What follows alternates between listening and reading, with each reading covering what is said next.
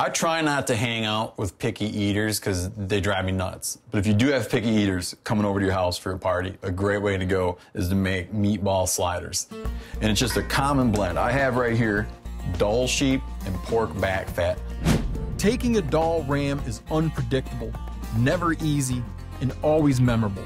It is one of the hardest things a big game hunter can do. So I'm gonna put that in there, add in a touch of garlic, got minced garlic, about that much. Whip a couple eggs. The reason I'm gonna use eggs in here is because I'm gonna add breadcrumb. And when you're doing breadcrumb, it's good to add an egg in because it binds everything together nice. So whip that. Nice covering of that.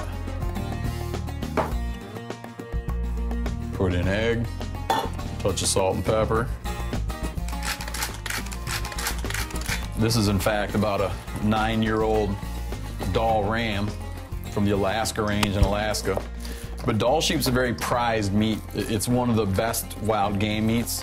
Dall sheep have more to do with just any member of the deer family when it comes to flavor than they do with lamb, with domestic sheep.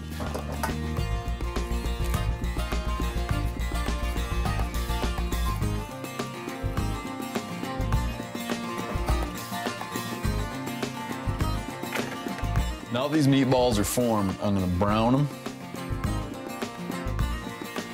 You don't want to crowd them in the pan.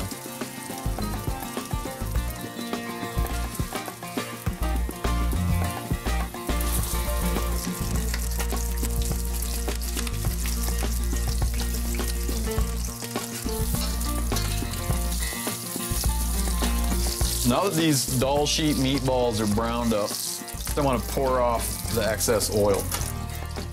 Make sure there's no water in the container you're pouring the oil into because it'll go bananas if there is. Meatballs back in.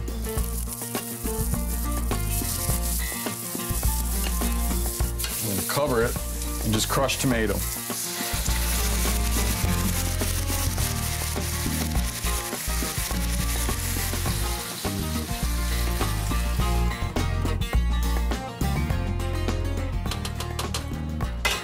Reduce this heat to very low.